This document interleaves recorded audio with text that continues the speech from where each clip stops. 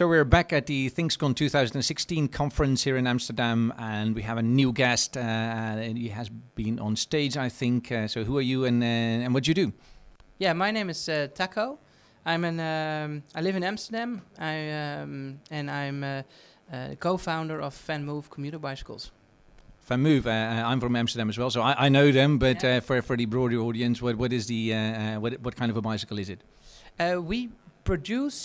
We design, produce, and sell commuter bicycles. So it's bicycles for what we call the Dutch way of cycling. So that's not Sunday in the afternoon in the park, but really using the bike as a way of transport. So as an alternative for cars or subways or for public transport. So the people in Amsterdam, I think for 55% of the commutes is done by bike.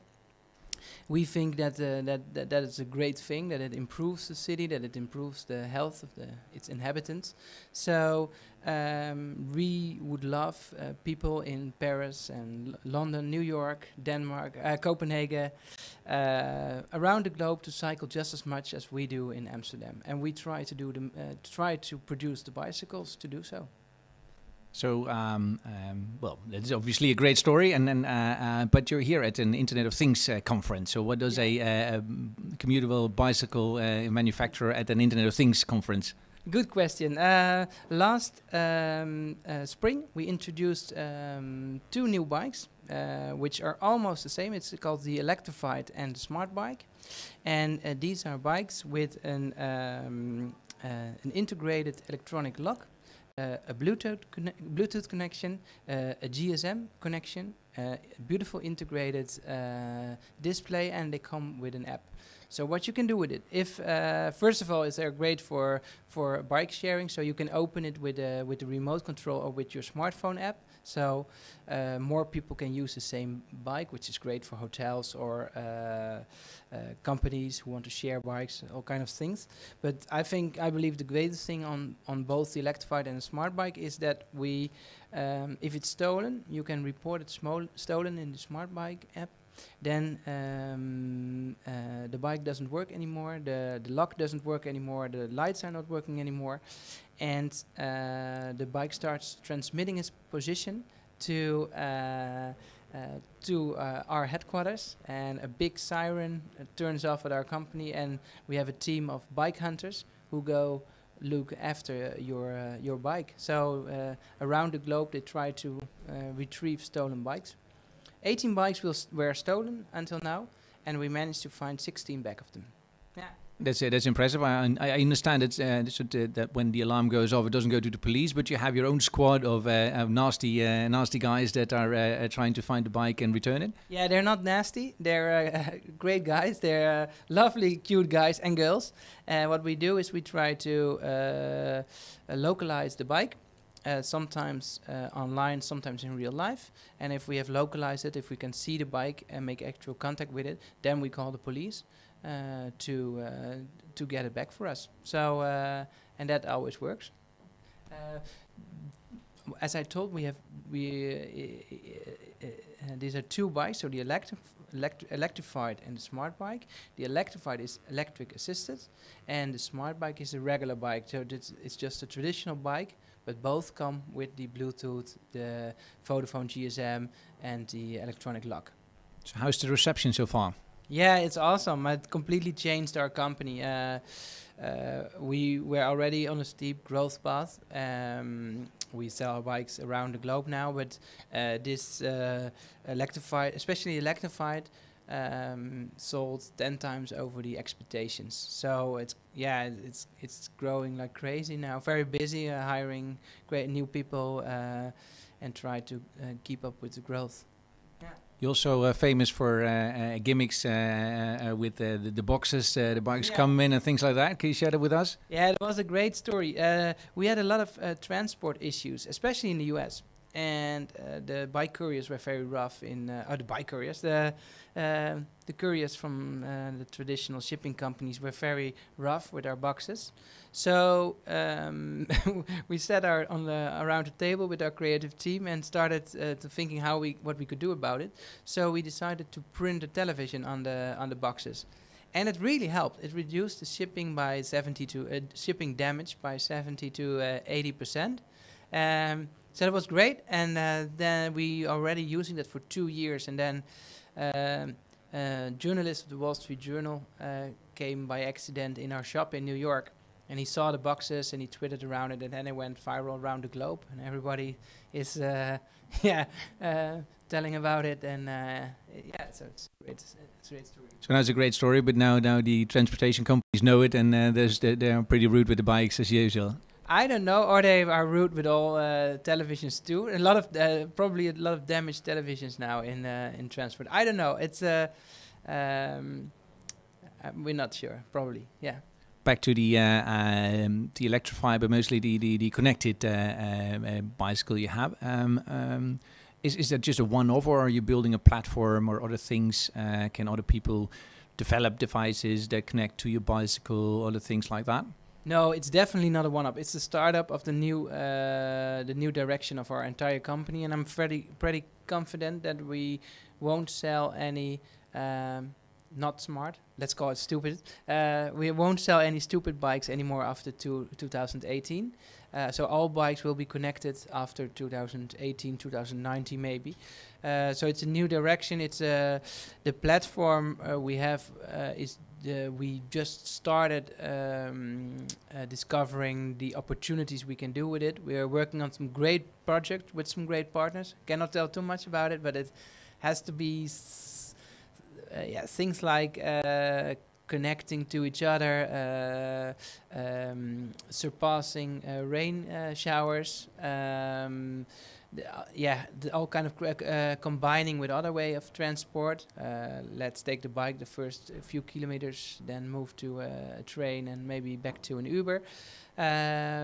So you can do all kind of crazy things with the platform, and we've just started discovering the opportunities. But it's definitely the direction for Vermoof where we go. And we do so because we believe bike theft is really a big issue in the bicycle market. It's not about just the irritation of your bike gets stolen. It's a bigger issue. It's the reason why everybody in, for example, Amsterdam rides on old crappy bikes. It's a reason that people are scared to buy an expensive bike and use it in the city. So people use crappy bikes or buy crappy bikes and they throw it away after a few months. We believe if we can solve bike theft, if we can defeat bike theft, that people will invest in better bikes and they will start riding even more. So bike theft is a really important issue to overcome. Okay, I can imagine it. Although I do have the feeling that I see more new bicycles. I have seen more new bicycles in the last few years, but maybe that's also because bike theft has dropped in Amsterdam. So I'm not really sure if that is the case, but somehow I feel that I see more new bicycles. But apart from that, so will it be an open platform where other third-party developers can work on as well? Not yet, but we hope to open it up in the future. At the moment, we're still a small company. We've grown a lot the last few years, but we're still pretty small, and we don't have investors, so we have to cope with the resources we have. And at this moment, we tried everything to make this happen, because already a bike that is opened electronically and it's fully traceable. It was a very tough project for us. So our first focus was to get it on the market, to get it working, to get it on the market for a reasonable price.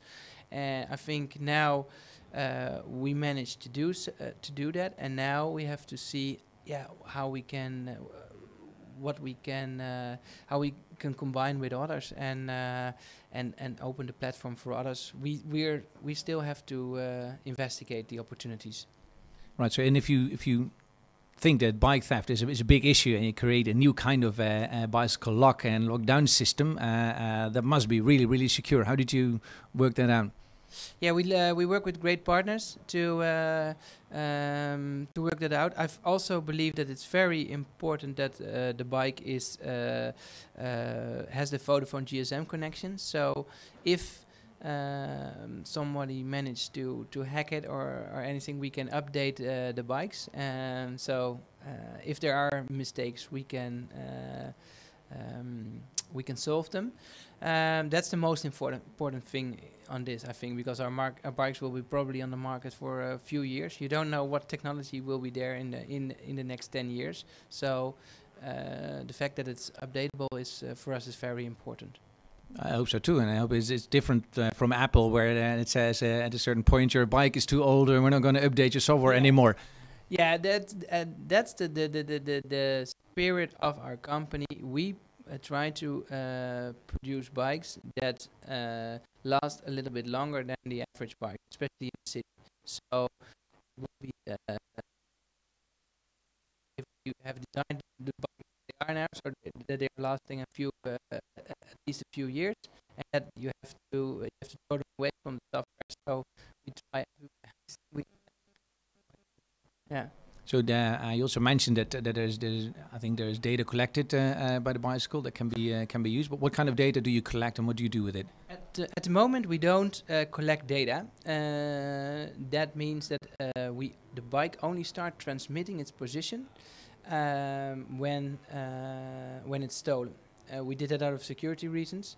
That's also a thing we had to keep it simple to get this on the market, because a lot of companies tried before us and they all failed. But so we had to stay focused, and now it's time to see what we can do with that data. If we can get some more out of the bikes, for example, not via the Vodafone GSM, but via the Bluetooth connection, and then via the smartphone of the consumer. So we are starting with that. We are try to stay in close connection with our customers to ask them what they want and what they're happy to share and what not. So yeah, we just started there, and that was not the goal of this bike, to collect data. The goal is to defeat bike theft and to make a bike that it's shareable and easy to lock. I think that the local government, the Amsterdam City, Ger Bron, probably CTO of Amsterdam, is very interested in the data that you could collect. For instance, I'm always very happy on my bicycle when I have to ride the streets and it has been raining and the streets are too wet. So I would love to already ask for a new sensor on the Venmo. Maybe I consider buying it that will sense which streets are too wet to bike on, so that the municipality can do something about it. Would it be a good suggestion? Yeah, that's a great idea. I think it's also a great idea if our bikes can can measure the air pollution. I saw some great projects here on the market, on the how do you say, the Thingscon market, and it would be great to show the government how polluted the city is and what the effect of the cars is on cyclists. That and wet roads, are probably two of the most important things we have to share with the government. Yeah. You already mentioned that it is now easier to share your bicycle, and Amsterdam is also famous for what they used to call the white bicycle plan. Are we going to see a revival of the white bicycle plan? You already see a revival of the white bicycle plan everywhere outside Amsterdam. I mean, there are new bicycle sharing systems popping up every week. Every major city outside the Netherlands has bike sharing now, and I think the Dutch always thought that we already have so much bikes. You don't need bike sharing, and then the OV fiets, the local bike sharing of the train, how do you say it? Train company, the Dutch public transport company, started, and it was a big success. Everybody agrees now that it's a big success. So there is a market for bike sharing in the Netherlands too, to everybody's surprise. I think we we opened up, we launched a bike sharing system with Synthes yesterday. It is about bike. Synthes is a bus company, and together with them we started a bike sharing. It's called Kio Bikes, a bike sharing on bus station. It's from Move Bikes, but Synthes technology. And so yes, we will see more bike sharing in the Netherlands, and we will see it as probably as a combination with public transport, because the combination of bike sharing and public transport, that's the real interesting thing. Bike sharing can improve public transport. I agree, and especially Dutch Railroad should buy Vermoofs instead of these shitty bikes they have now, because and that could also help them to solve the problem that when you go to a railway station and there's no bike left, and you probably would have the system to help them localize the bicycles and make sure that there are the right amount of bicycles on the correct station. Yeah, if they would buy smart bikes and all the smart bikes are connected, then we could know where all the bikes are, and they can also lock it with the same pass they have to enter the train. So that's a great opportunity. Yeah, but we are only on the start of those things. I mean, in China, two companies just invested, one 500 million in bike sharing, the other 200 million investment in bike sharing. So that around the globe, everybody is very interested in this field and what's happened. We, as Vermoof, we try to stay a little bit behind. We are focusing on producing and improving the bikes, and we try to seek the right partners for the sharing part. So this is the Synthes project we do now is a great with Kio Bikes. It's a great they take care of the maintenance and the software and everything, and we take care of the bikes. And that's how we, as a company, want to. That's what our role should be. Okay, thank you very much. You're welcome. Thanks.